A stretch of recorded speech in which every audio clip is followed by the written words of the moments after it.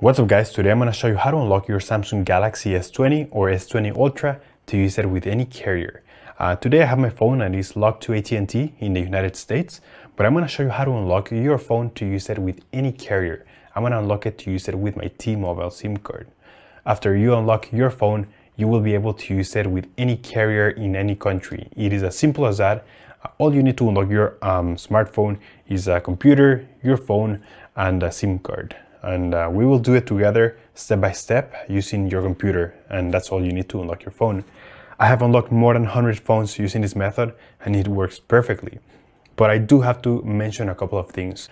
This is 100% safe, so there is no downsides. We are not going to be doing any kind of hacking. In fact, it is 100% legal and you can do it from home.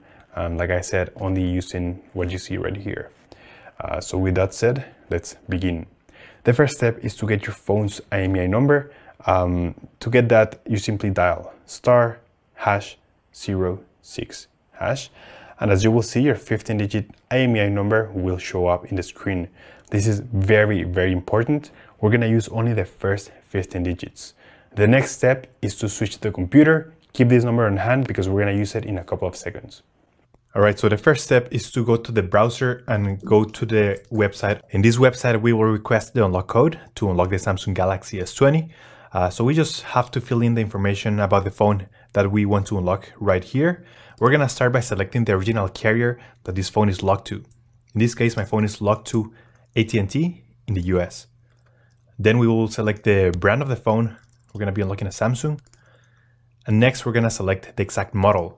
So in this case, I'm going to select Samsung Galaxy S20, but this method works for any other Samsung Galaxy model out there.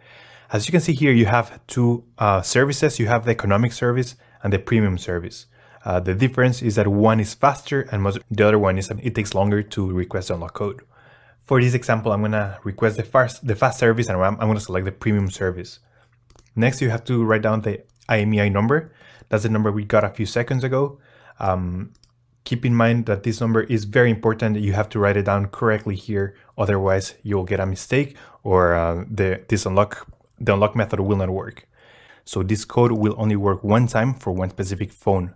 So right now, I'm going to show you how to insert this code into the phone. So there are two methods. One is using the unlock app. So in most phones, you're going to have an unlock app somewhere here, and you just have to run it. It's called device unlock application. And connect to the Wi-Fi and your phone will be unlocked.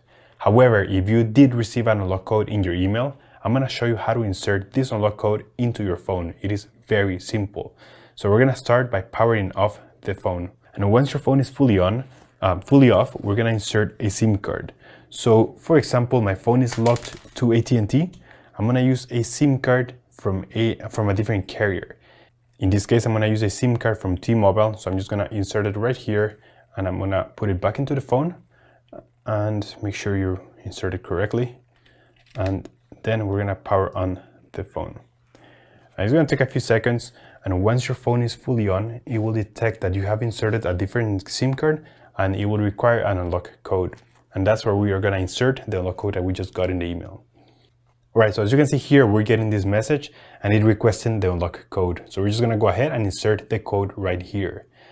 Keep in mind that if you get an error here, don't worry, just email them back and they're gonna get back to you with a different unlock code or with support to help fix this issue, so no worries.